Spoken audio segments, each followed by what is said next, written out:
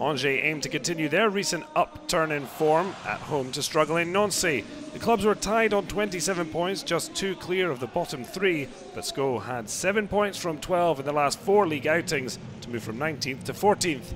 Nancy have been going in the opposite direction, 12th in week 21. Les Chardons have won once and lost 3 to fall 3 places.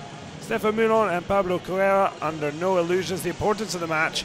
Angers favourites though, with just 2 defeats in the last 11 at the Stade Jean Bouin. Nancy's last trip on the road was a 4-0 defeat to Lyon, their worst since their 6-goal humbling to Monaco in November, and after travelling west to east in the Loire region, they got off to the worst possible start. Cheikh NDOYE nodding back across for Jonathan BAMBA. And the 20-year-old giving the hosts a 5th minute lead.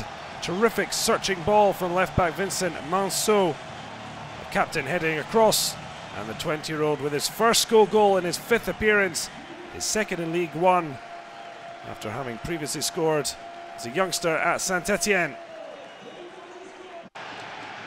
Well, Karl, TOKO, EKAMBI was a Africa Cup of Nations winner with Cameroon back for his first appearance since leaving Gabon. Back with confidence.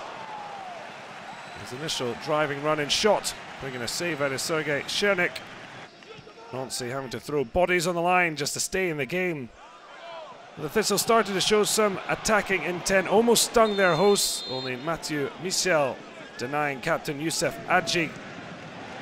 It was the fullback Manceau again with a dangerous delivery. EKAMBI hoping to add to his 2 top-flight goals, which came in weeks 4 and 5. The 24-year-old, though, looking like he's ready to try and improve those statistics. Not a frequent fixture in Ligue 1, to say the least. Only their 12th meeting between the 2 clubs at this level. Nancy won the club's first top-flight meeting since 1963, 2-0 back in October.